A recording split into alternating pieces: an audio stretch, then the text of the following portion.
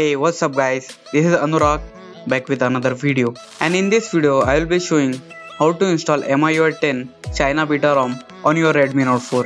So without wasting any more time, let's begin with the video. So first of all, as this is China Beta ROM, not a stable ROM, hence there will be some bugs, so do keep that in mind. And to install this ROM, you will need an unlocked bootloader and custom recovery installed. If you don't have an unlocked bootloader, then I have already made a detailed video on that, so do check that video out. And to download the zip file, open this XDA thread. The link is in the description box below. Open this link and download the MIUI 10 zip file. Also, if you are using official TWRP recovery, then you will need to download the lazy flasher zip file. Or if you are using the Red Wolf TWRP recovery, then you will not need to download the lazy flasher zip file. Currently I am using Nitrogen OS based on Android Oreo. If you want me to review this ROM, then please let me know in the comment section below. Now I will switch off this device and boot this device into custom recovery. In order to do that, switch off your device and hold volume up and power button together to boot into recovery mode.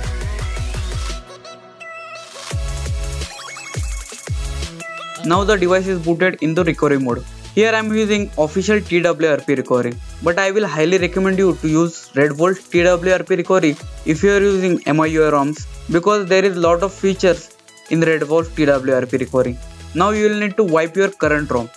In order to do that, go to wipe and select swipe to factory reset.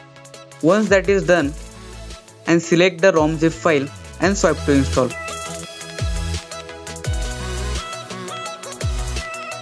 Once the installation is done, as I said, install the lazy flasher zip file if you are using official TWRP recovery.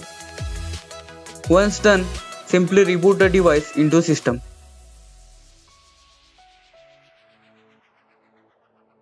And as you can see, the device is finally booted in MIUI 10. Let me configure this device quickly, then I will come back to you.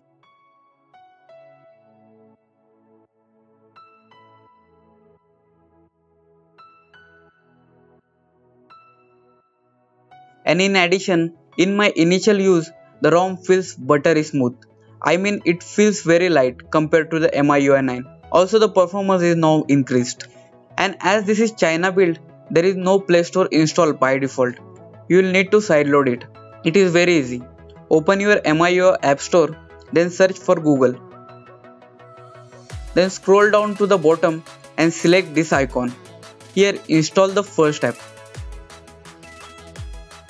And follow the on-screen instruction. It will install all necessary APKs that are required to run Google Play services. Once installation is finished, you are good to go. Now let me show you some features in MIUI 10. And if you are wondering what Android version it has, then let me tell you, it is currently running Android version 7.0 NuGet. Let's hope in global beta version or global stable version comes with latest Android Oreo.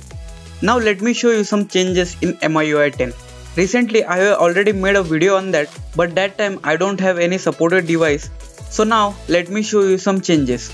The first change you will see in the notification panel. As you can see, it is more transparent now, and the brightness slider also got the new design. Now it is bigger and much more easier to control. And finally, the volume buttons now can adjust the media volume by default. And also, it got new design like your Android P. Then next, we have the new recent app menu. And in my opinion, that is the biggest change in MIUI 10. Because it is not copied from anywhere, and also it looks very cool. Then you can swipe right or left to any app to close that particular app. And if you press and hold any app, then it will show you 3 more options. Moving to camera app, I think the camera is improved a little bit.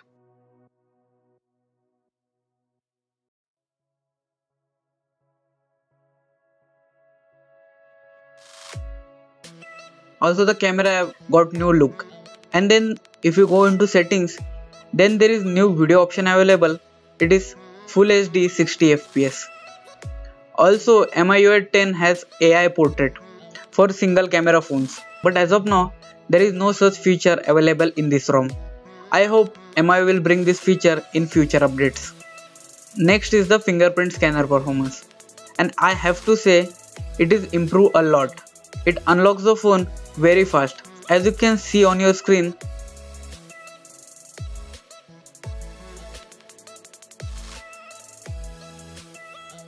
And as I said, this is a alpha ROM, so there will be some bugs. Here are some bugs that I face right now. The first bug is the notification blur is not working sometimes. Also the stock camera app crashes sometimes. So these are the two bugs that I have faced. But if you cannot wait for the global beta or the global stable ROM, then you can definitely flash this ROM, as there is no such major bugs. So definitely give it a try. So that was the quick video on how to install MIUI 10 on your Redmi Note 4. If you have any more doubts, suggestions or queries for this video, then do let me know in the comment section below. Also, if you have liked this video, then give this video a like and subscribe to my YouTube channel for more techie videos like this. And that's it for now. Thank you guys for watching. This has been Anurag and I will see you later guys.